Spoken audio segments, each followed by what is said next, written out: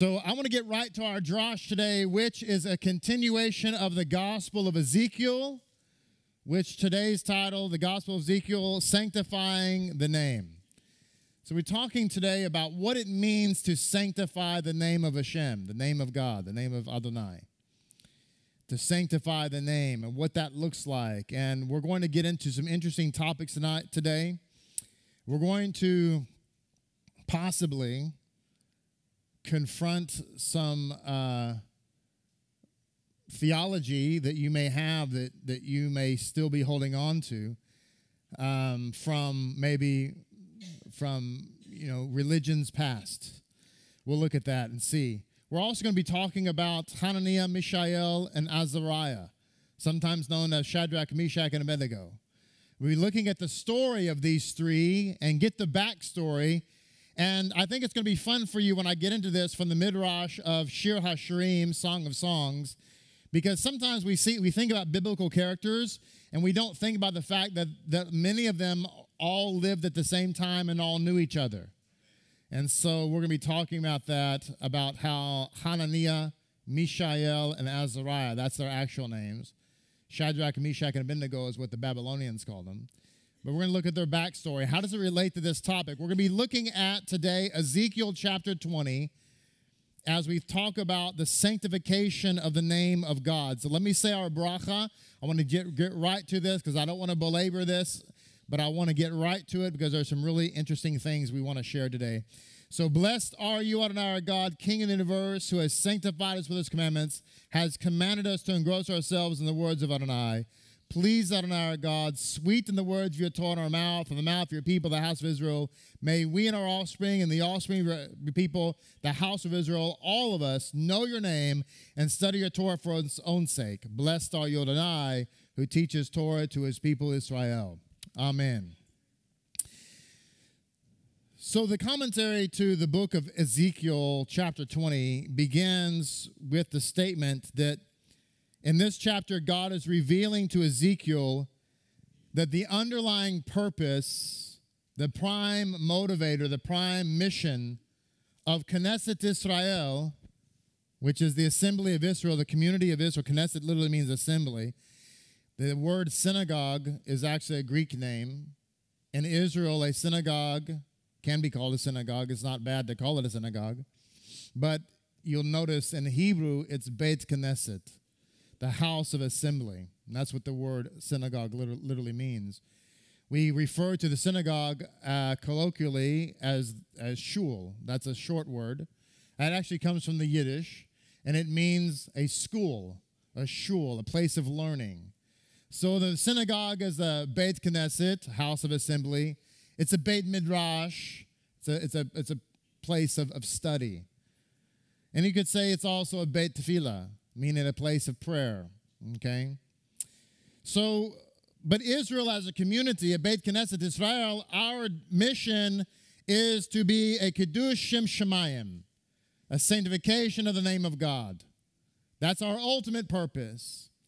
And the commentary goes on to explain that when we were in Egypt, we failed in this mission, but then again, we were subjugated to Egypt. And we were isolated, so to speak, within Egypt, but we still failed.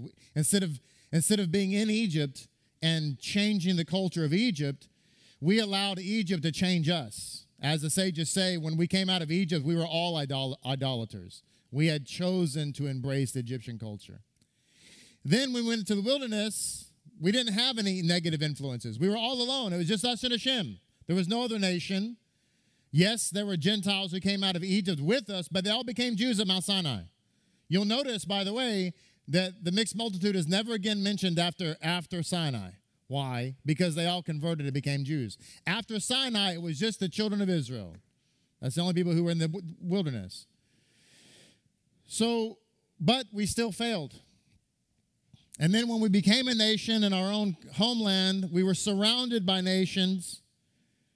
And I love how it says here, there's one insight, I forget the term that's used in the Hebrew. Here it is. We were in the Midbar Ha'amim, which is the wilderness of the nations. And so when we were subjugated to a nation, we became like them. And then we were like, okay, that's an excuse. Well, we were slaves, so we couldn't help it. And then we went and became our in the wilderness with just us and HaShem. And we messed up. And then we went to our own country, and now we're surrounded by the nations, and we don't have any excuses. We're in charge. And what happened?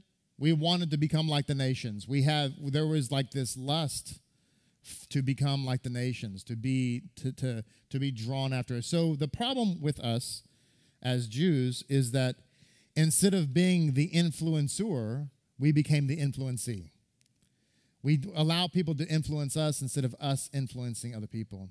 And it's interesting because the people today who follow the Messiah, I believe they have this propensity to want to continue to be like the nations. We want to have seeker-sensitive things. We want to have our culture be reflective. We want people who come in from the outside to feel comfortable. Now, obviously, we do too. We don't want anybody to come to this shul and feel uncomfortable.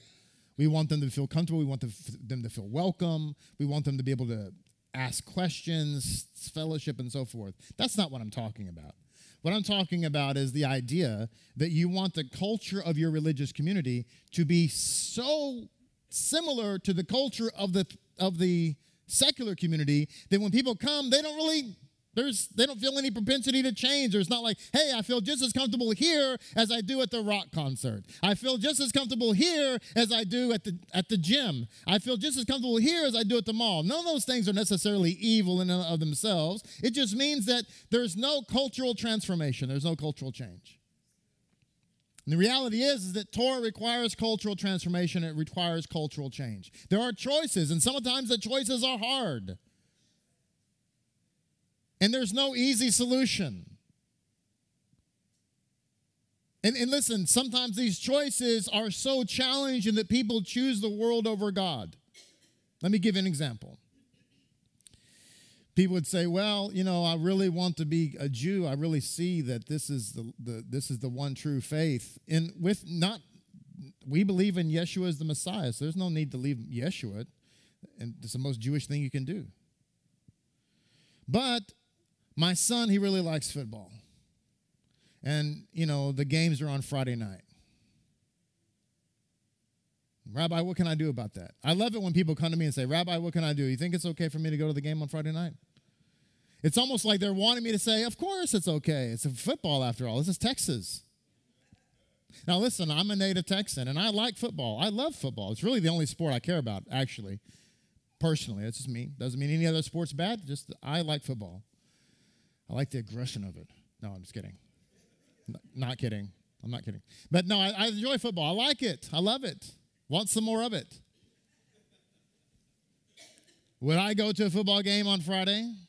No. Friday night. Would I go to a football game on Shabbat? No. Because I love football. Yes, I like it. It's a great game. But do I love it more than HaShem? No. Would I say to HaShem, I'm going to go? Because see, when you do things like that, that's when it starts to become like an idol. And you say, well, it's not fair. How come they don't have the games on Sunday and so forth? Well, they will, but you have to become a professional first. It's not fair. Life is not fair.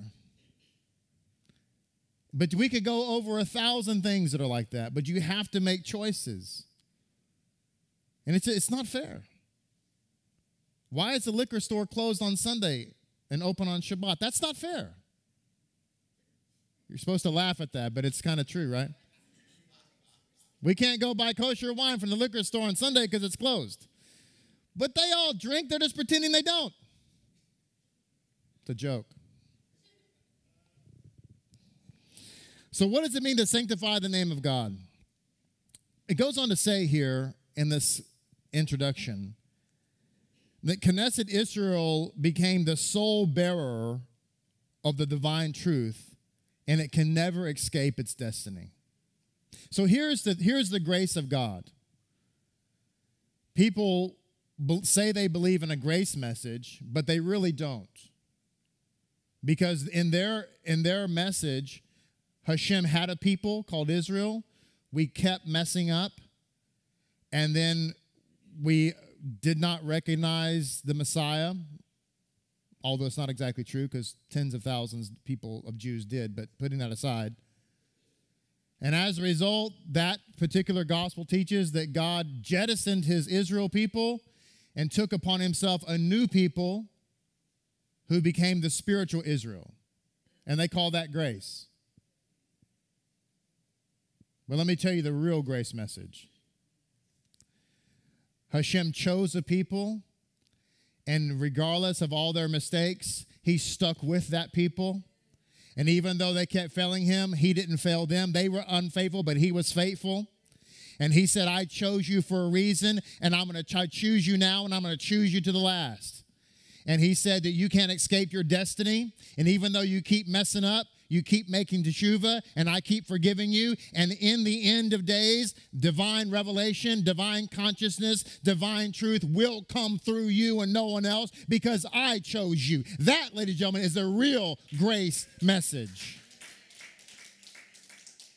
The real grace message is when God chose you and then you mess up and you stand before the Lord and you say, well, I guess you're done with me now because you chose me, but I completely blew it. And he says, you don't think I'm the God who sees the end from the beginning? You don't think I'm the God who saw what you were going to do the day I chose you? You think that I'm so stupid and foolish that I can't see that you were going to make a mistake? No, I chose you because of the mistake, because I knew you would say, please forgive me. That's grace. Grace is not when you screw up, God jettisons you and picks somebody else. That's not grace. Grace is built into Torah. And so the reality is that Israel will be the ones through whom truth comes. Let that sink in.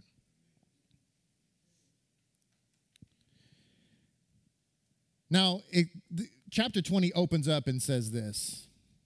It happened on the 7th year, in the 5th month, on the 10th day of the month, that men from among the elders of Israel came to seek an answer from Adonai, and they sat in front of me.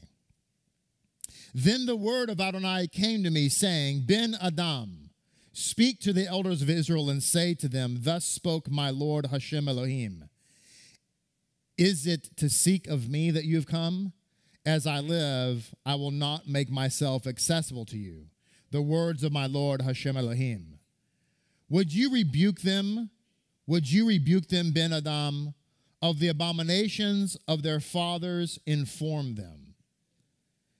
And say to them, so said my Lord HaShem Elohim, on the day of my choice. I want you to pay attention to the wording here because we're not going to spend a lot of time. I'm not going to do a deep dive into this, but I want to make reference. Please forgive me for doing so. But I'm going to make reference to a false teaching, one of the many, of Paul from the book of Galatians. And I want you to pay attention because where I'm reading right now refutes him, and the Word of God disagrees with Paul on many things, but this is one of them. Okay? So it says, so said my Lord HaShem Elohim, on the day of my choice of Israel, when I swore to the seed, say seed, of Jacob's family, and made myself known to them in Egypt, then I swore to them, saying, I am Adonai, your God. This is a complete and total refutation of Paul. It completely destroys his gospel, which he said was his gospel. I'm not going to do a deep dive here, but let me explain. In Galatians chapter 3, verses 15 through 17, Paul is making an argument. He's juxtapositioning two covenants. Now listen, I want to be very sensitive. I'm trying to be the kinder, gentler rabbi. I'm working on it. My doctor has really helped me, okay? And I should say the medication's kicking in too, okay?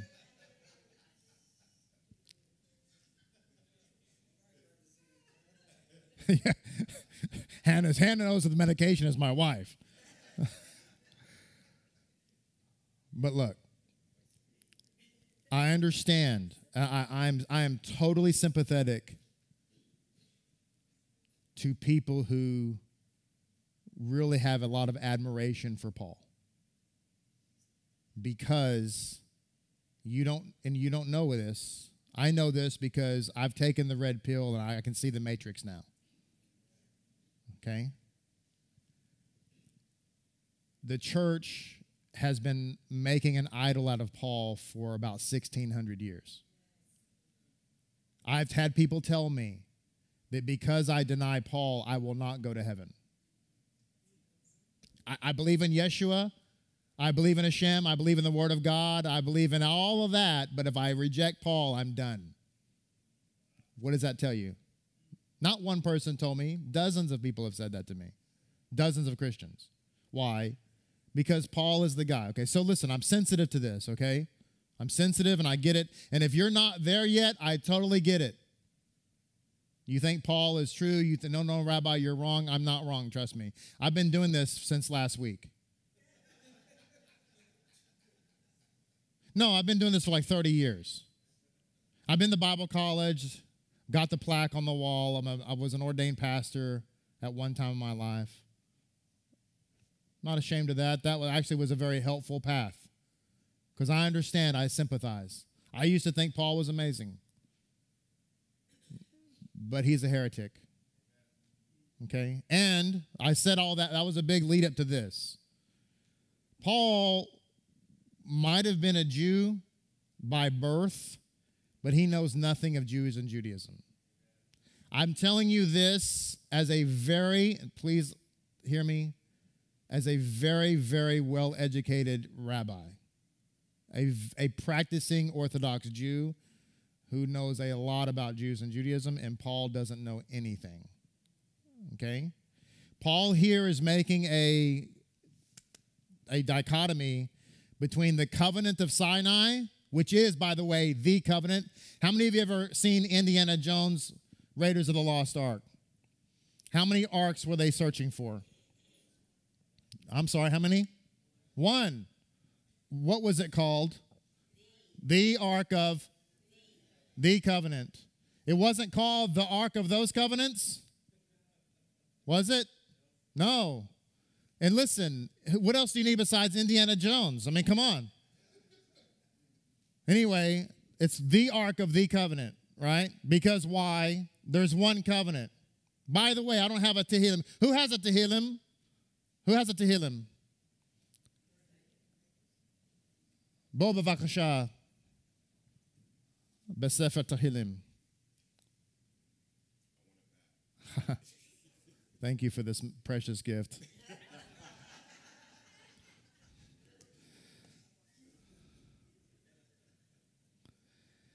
So,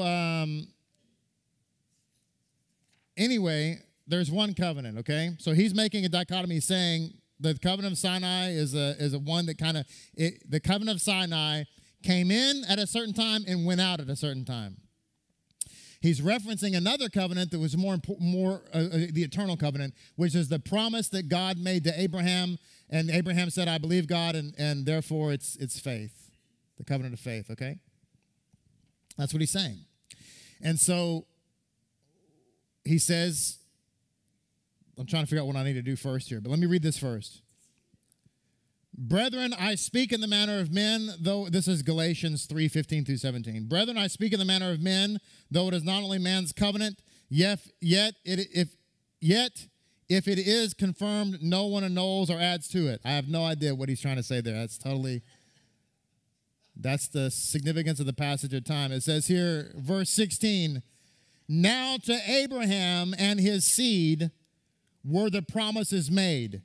Listen, he does not say, and to seeds as of many, but as of one, and to your seed who is Christ.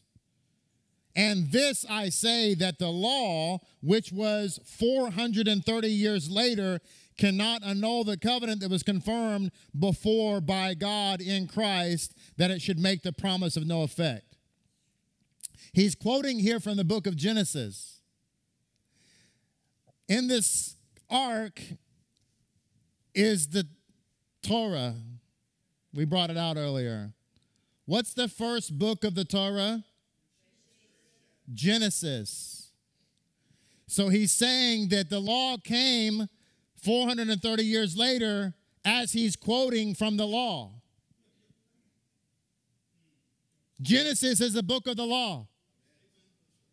And in the book of the law of Genesis is this story about Abraham. And so he's saying that covenant that came later does not annul the covenant that came here. He doesn't know anything he's talking about. Let me explain something to you from last night. We read Psalm 111, because Psalm 111 is the Tehillim of Parashah Maseh. And it says, let's see, where is it? Was 11, wasn't it? Verse 9. Tehillim 111:9. You put that on the screen there. He has sent redemption to his people. He has ordained his covenant forever. Holy and awesome is his name. I'm sorry. Can we read this again? Pardon me for 1 second. Beidut shalosh la'ami ziva la'olam. Breito kadosh ve'nora shemo. Shalach le'amo ziva le'olam. He commanded his covenant, brito, ziva le'olam, brito. Ziva, he commanded, le'olam, forever, brito, his covenant. Ladies and gentlemen, what this says is that the covenant that God gave at Mount Sinai is a covenant that he, ziva, commanded le'olam, forever. Okay? Now, I didn't mean to go that deep into Galatians. My wife is laughing. She does, yes, she did, yeah. But anyway, we're going to go back to this. Okay, so he's trying to say here in Galatians that the seed is Christ. Now, I believe that Yeshua is the Messiah. He absolutely is. Yeshua renewed the covenant for us. He absolutely did. But Yeshua is not the seed. How do we know? Because Ezekiel just told us who the seed is. The seed is Israel. Ezekiel just said the seed is Israel. See, Paul's argument is the seed is not Israel. It's Christ. But Ezekiel said, Paul, you're wrong. Now, I ask you a question. You be the judge. If you have Paul and you have Ezekiel, who are you going to listen to? Paul says the seed is Christ. Ezekiel says, Lo Shema, Shaul. The seed is Knesset Israel. If you're standing in front of Ezekiel, you have Ezekiel on the witness stand, then later you have Paul, or switch them, who cares? Which one are you going to believe? Ezekiel, of course. Of course you're going to believe Ezekiel. Now, let's go back to this introduction. It says, and it happened on the 7th year in the 5th month, on the 10th of the month, that men from among the elders of Israel came to seek out an answer from HaShem, and they sat in front of me. This is Ezekiel talking. What's interesting about this is that this occurred on the 10th of Av, which is, you have the 9th of Av, which is Tisha B'Av. We're going, that's week after next. We're going to have that as a fast day as we mourn the temple. That's when the destructions began to occur, but the actual destruction occurred the next day on the 10th of Av, which is why some say that we should carry on over our mourning into the 10th of Av. But what God is saying here in this chapter is that 4 years from now, this temple is going to be destroyed, right? That's what they're saying. But basically, this is occurring on the 10th of Av, is what I really want to tell you. Now, what it's saying here is that also in the Midrash Rabbah to Shir HaShirim, it says that these elders who came to Ezekiel were Haniel, Mishael, and Azariah. They came to ask him a question. Okay? Now, I want to say one quick thing here. This is just a little passing side note, because in this particular section of the Midrash Rabbah, it's talking about what brought the annihilation decree upon the Jews during the times of Esther. And how many of you have ever heard that it's okay to eat whatever you want to eat? How many of you have ever heard that you can even eat food that's been offered to an idol? Don't ask, don't tell. You know, who cares? Has it been offered to a demon? Yes, it has. Don't tell me. I don't want to know. Well, it says here in the Midrash Rabbah that it brings down that one of the reasons why the decree was made, why Haman was allowed to rise up, is because the Jews, during that entire year-long festival of Ahasuerus, were eating the food that he cooked and had offered to his gods. So who are you going to believe? I'm going to suggest maybe you don't want to snack on it. So anyway, listen, this is the Midrash Rabbah. This is the story. Hananiah, Mishael, and Azariah. Hananiah, Mishael, and Azariah went to Daniel to seek his advice.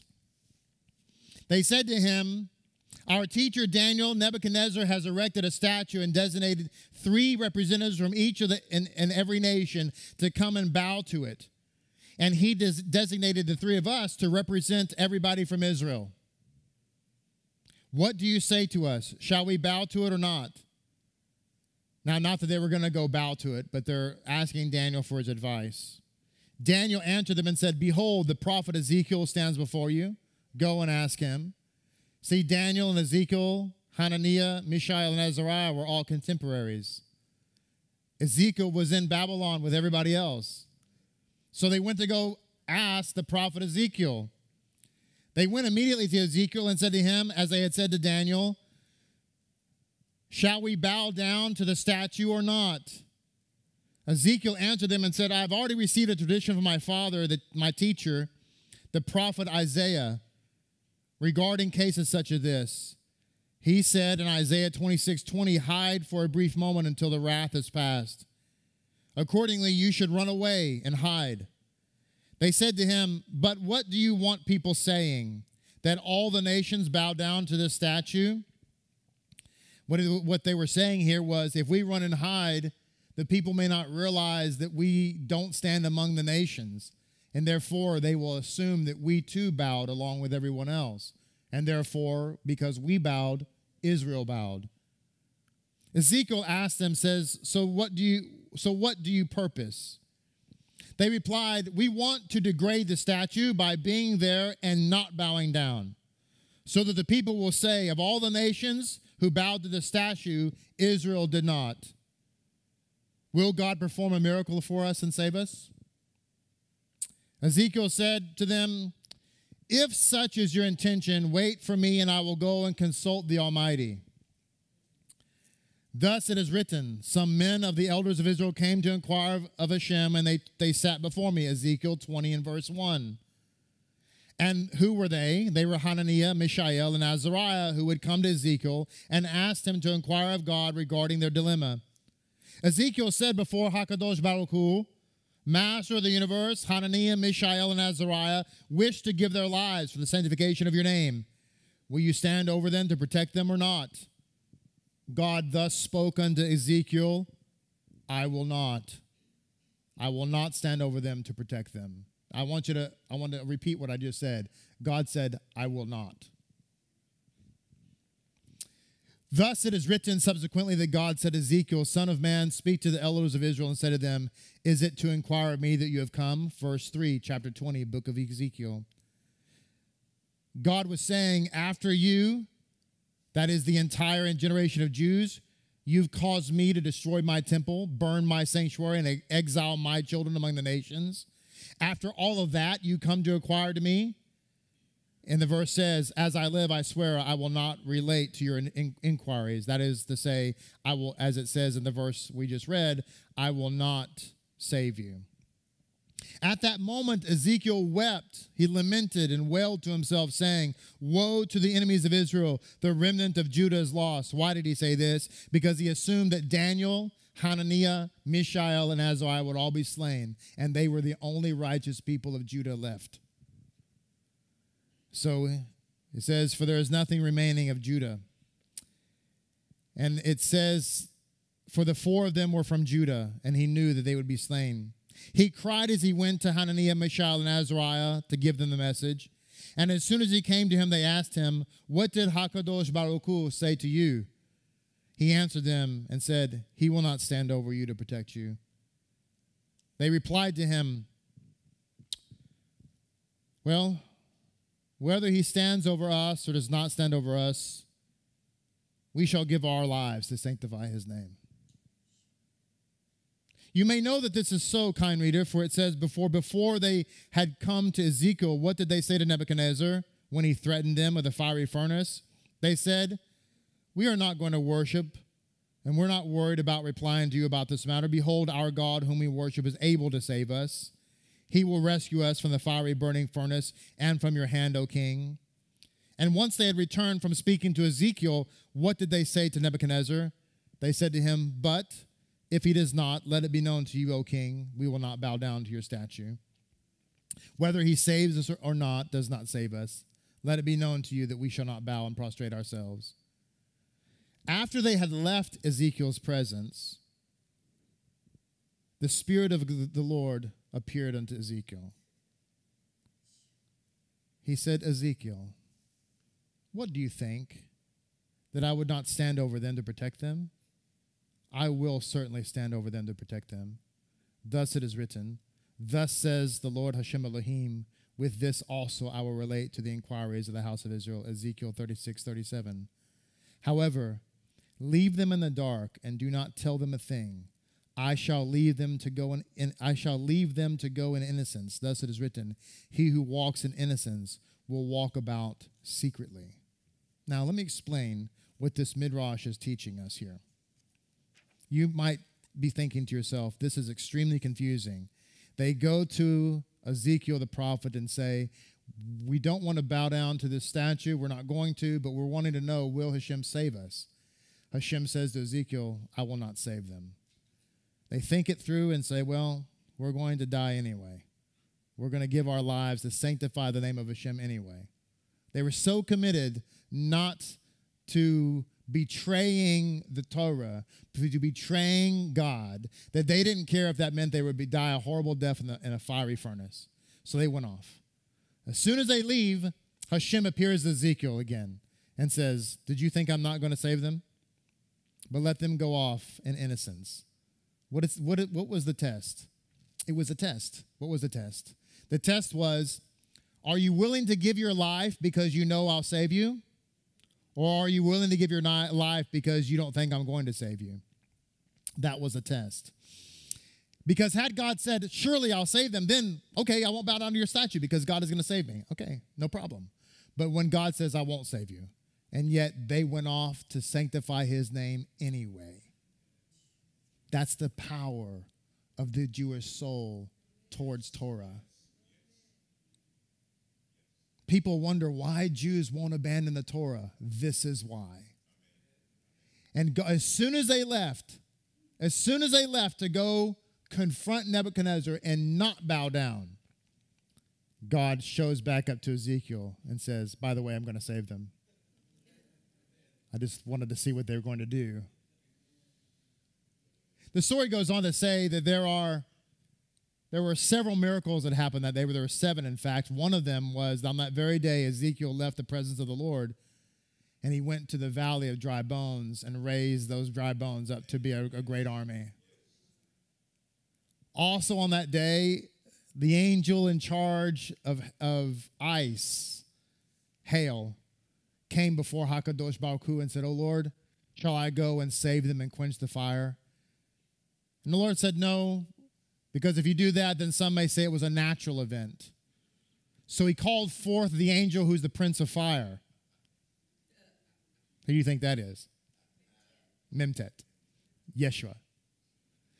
He called the angel who's in charge of fire, and he said, go and save them and make the fire 7 times hotter. It should burn everything and be super intense, but not burn them. In other words, he saved the fire with fire.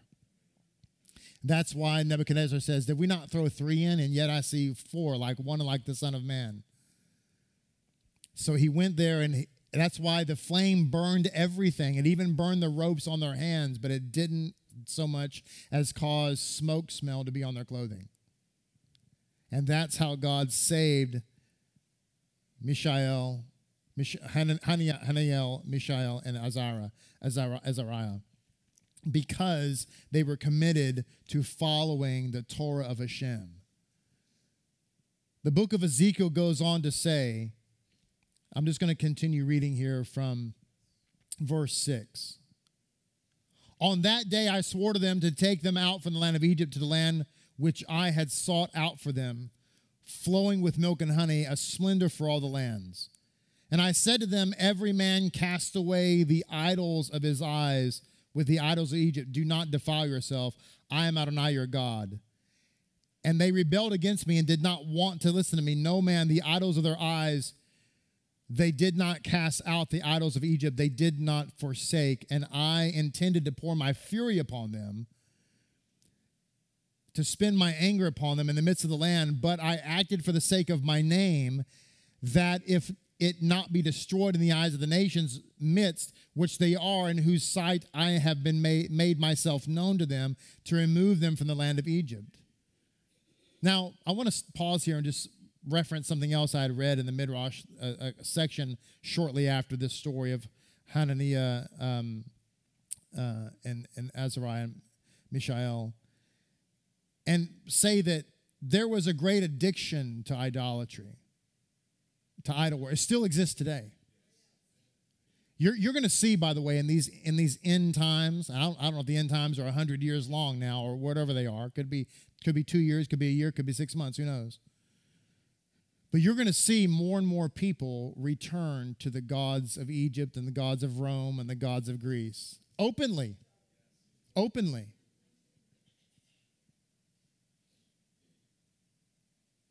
You know, I was just reading because everybody saw the Olympics thing. You should, if you didn't. It's interesting because it's been all over everything. That was an open tribute to the Greek god of wine and theater.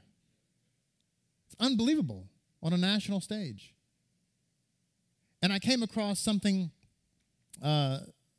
just the other day. I was looking into some of this kind of stuff. And, of course, we see today that homosexuality and transgender is being pushed.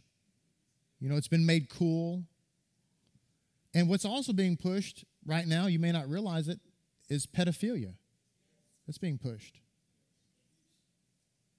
And I came across, I was looking at a Britannica reference. I was just looking at some things. Did you know that, and look, I'm not saying anything about a movie, good or bad. I mean, it's fantasy, but you know, there was a movie, the Narnia movie, and they had one of the characters, the good characters, was Pan. Again, I'm not saying bad or good about the movie. I'm just pointing this out that was put out there years ago. And Pan, I read it in this Britannica reference of it. One of his issues was pedophilia.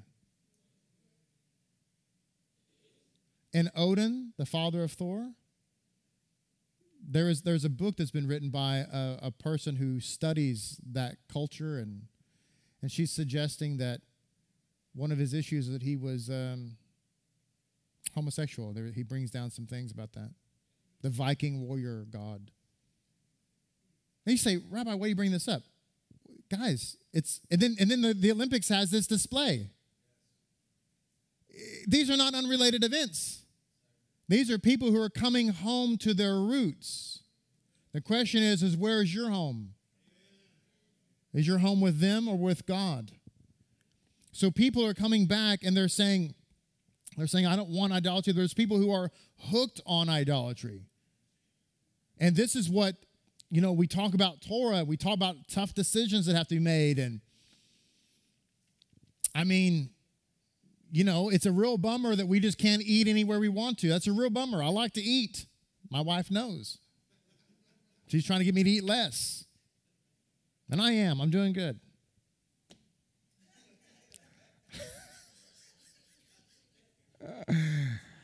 I'm prophesying. I'm speaking into existence.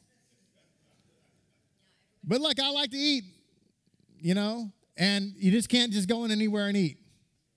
You know, you've got to make choices. And is that easy? Is that fun? Is that great? No, it's not. I wish all the restaurants were kosher. Okay? Especially the Vietnamese ones. Wish they were all kosher, but they're not. It is what it is. You got to make hard choices. You got to pack a lunch a lot of times when you travel and things of that nature. And so, but what it's saying here is you cannot forsake the Torah, and that's what these three did. They did not forsake the Torah. I want to continue reading here because there's this verse I wanted to get to because it's mentioned 3 different times. Look at verse 10. It says, "And I took them out of the land of Egypt and brought them to the wilderness," verse 11, "and gave them my decrees and my ordinances I made known to them, which if a man performs them, he shall live through them." Ezekiel says this 3 times in this chapter. God is speaking, right? He says it here in verse 11. He says it again in verse 13. And he says it again in verse 21. 3 times God says, if you will keep them, you will live through them. Now, ladies and gentlemen, there are people today and probably in this room who would say, well, the Torah can't save you. And I want to tell you something right now. That's a holdover from Christianity. And it's wrong. You know who else said that the Torah can save you? Yeshua. In Luke chapter 10, he says, he's asked by somebody, what I need to do to inherit eternal life? Yeshua says, what's the law say? The man says, well, he quotes the Shema. And Yeshua says, that's right, do that and you'll live. And he walks away. And the man says, wait. Who's my neighbor? Oh, okay, that's another question. Okay, let's have that conversation. But at no point did Yeshua ever say that the law can't save you. Now, you might be thinking to yourself, and I understand, because you've been mentally conditioned, Chinese water torture. The law can't save you. Can't get saved by your deeds. Can't get saved by the law. That's ridiculous nonsense. What's the law? The law is the word of God. If I said to you, do you believe the word of God can save you? You wouldn't say no. That's absurd. Of course it can. If I believe the word of God, I'll be saved. Of course you will. Yeshua is the word of God made flesh. Is he the atonement offering? Yes. But we've talked about this. On a micro level, he's the one who renews the covenant. But the word of God does save. You know how I know that? Because that's what the word of God says. It says it here in Ezekiel, but it also says it in places like Psalm 119, Psalm 19, and other places. We read in Psalm 111, it's the eternal covenant. It brings life. Of course it brings life. That's why we pray scripture over people when they're sick. Why? Because we think it saves them. Right? If the law doesn't have power to save them, why don't you read Mad Magazine over them?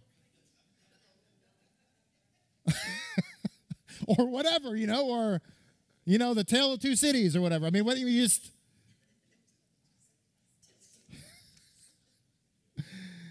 But look in verse 16 in chapter 20. We're getting to the end. I'm not gonna keep it so much longer, but I would say, it says here in verse 16, because my ordinances they spurned, and as for my decrees they did not walk in them. My Sabbaths they desecrated, because their idol goes to their heart.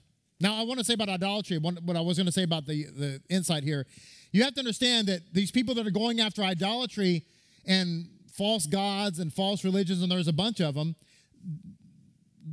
that's because there's a power there, ladies and gentlemen. There's a benefit there. There's a story that says Nebuchadnezzar wanted to impress Daniel to bow down to a statue.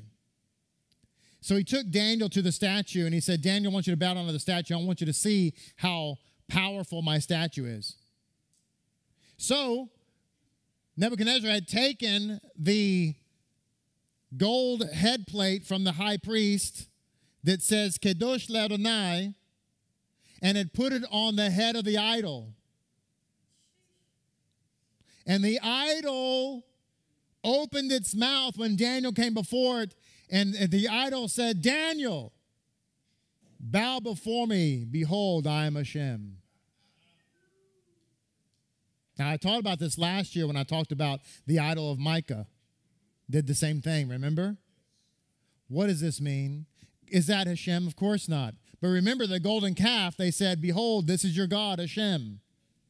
So a lot of people are trying to say, well, the idol, it's HaShem. This is what happens when people keep festivals that aren't of God. And they say, well, it doesn't matter. We're worshiping HaShem. Why? Because it's a golden calf. The idol is HaShem. It's not. It's a demon. It's a demon. Demons can appear to us like they're angels of light on roads, like when we're going to Damascus. So how do you know? Yaakov, how do we know? How can we tell if it's an angel of truth or not? How do we know? Well, because, so-and-so says he's a good guy, so therefore we should listen to him. No, how do we know? Because what the angel teaches has to comport with what God said. So if the angel says the eternal covenant has been annulled, we know that's a lie. Why? Because God said it would never be annulled. That's how we know. Look, one final thing I'm going to talk about this morning. The idea is sanctifying the name of God. And how do we sanctify the name of God? We have fidelity to his covenant. What's his covenant? The covenant is Torah. And we should take an example from these three who, even though they thought they were going to die, God said to them, they went to the prophet, you understand. And the prophet said, God said he's not going to save you. And they said, well, that's okay. That's okay. We're going to sanctify his name anyway. Be thrown into a fiery furnace. Now, I understand everybody's, listen, I want to be sensitive, but I also want to be kind of like, get in your grill. These guys are willing to be thrown in a fiery furnace so they won't bow down to an idol. And you can't become a Jew and stop going to Friday night football? These guys are going to have their flesh melted off their skin, they think. Remember, they went to the prophet. The prophet told them, God said, I'm not going to help you. They're going to be melted down. And you can't pass by the restaurant because it's not kosher? It's just too hard for you? You can't live a Jewish life. It's just too hard. It's too tough. That's weak. That's pathetic. Who's your God really, I wonder? We say things all the time like, well, God is my only one, man. And Yeshua said, hey, if you don't hate your father and mother, you don't hate your spouse. He's not saying you have to hate them. He's just saying that if you don't love me more than them, then where are you really? You have to ask yourself that. Where am I really? Like, why don't I want to do this? There's a lot of people who don't want to become a Jew because, even in the Jewish world, it doesn't have Yeshua yet. There's still people over there like, well, I don't want to become Jewish because I'd have all those other laws I'd have to follow. As if there's two covenants. But I'm thinking like, wait, what? Like, can you imagine standing before HaShem? Why didn't you follow me? Why didn't you embrace my covenant? Well, you just asked me a lot of stuff to do, and I just didn't have time. I had that thing, really. So HaShem goes on, and this is the end. HaShem goes on in chapter 20 and verse 25. He makes a very strange comment, and I've had a couple of Christians confront me on this because, to be fair, they're kind of loony, these people. And they were very blasphemous, and they were trying to say that the Torah is basically evil, okay? And to prove it, they pointed to this verse. Of course, they don't read anything else because you'll understand a lot of people like to take verses out of context. We will never do that here. We never do that here. In order to prepare for this message, I read this entire chapter and all the commentary. I will never take a verse out of context. That is so dangerous. But they said, see, let me tell you why your Torah is bad or whatever. Verse 25. So I too gave them decrees which were not good and ordinances through which they could not live. Now, they said, see, God gave you guys a law that was not good and through which you couldn't live. See, this proves our point. My reply to that is, did you not read the whole chapter? Where God kept saying that the law he gave us, if we do it, we'd live through it. So what is God schizophrenic? On one hand, he's saying that the law is good and we'll live through it. On the other hand, he's saying that it's not good. By the way, this is the only verse in the entire Tanakh that says that. All the other ones say the law is amazing. So what's he talking about? Is he talking about his Torah? Of course not. He's talking about two things. A, I gave them over to their evil inclination. And B, I gave them over to the laws of the Goyim. The fact of the matter is, ladies and gentlemen, that there's no middle road. You're either going to follow God and his laws, or you'll be turned over to the evil one. And you'll be forced to follow his laws. And they're not good laws, and you can't live by them. So we have to ask ourselves the question, what are we committed to? Think about all the people, all the Jews before us who died terrible deaths because they would not refuse the Torah of HaShem. And here we are. People watching online, I totally understand. I get it. You live in 2-10 somewhere, and the only kosher thing you can get is Manischewitz. I understand. I feel for you. Move to Texas. I totally, Saginaw, #Saginaw. I totally get it. Okay? But anybody tying you to a stake and setting you on fire? Come on. We can suck it up a little bit. You might have to order in your kosher wine. That's the biggest travail you're going to go through. Right? Am I right? So let's understand what we're committed to. And it's all about sanctifying Hashem's name. And for people who are wondering, should I become Jewish or not? Let me ask you. Do you worship the God of the Jews? Is your Messiah a Jewish Messiah? Is the book that you're holding written in Hebrew? When you die and go to heaven, are you going to go to Jerusalem? Go ahead and sign up now and get ahead of the game. HaShem, thank you, Father, for your blessed word. B'Shem Yeshua, amen.